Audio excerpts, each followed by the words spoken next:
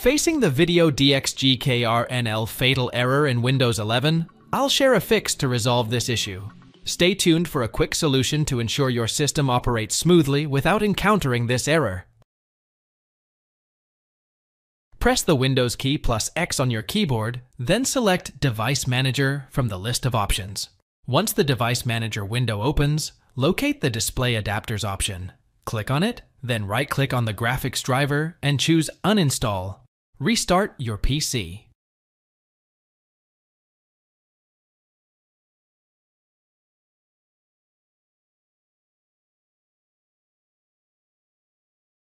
Although antivirus protection is required, it is possible that a third-party antivirus software will result in the appearance of this error.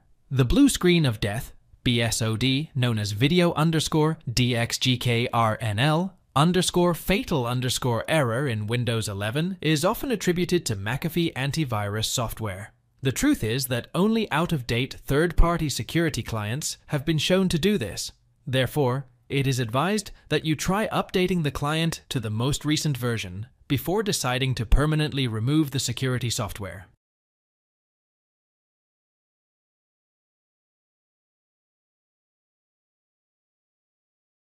Press the Windows key plus I to open the Settings app and go to Windows Update.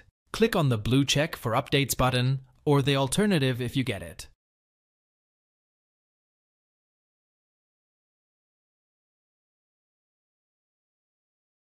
Press the Windows plus S key to open the search bar, then type CMD and right-click on the most relevant result to run it as an administrator. Copy and paste in the following command and don't forget to press enter.sfc/scan.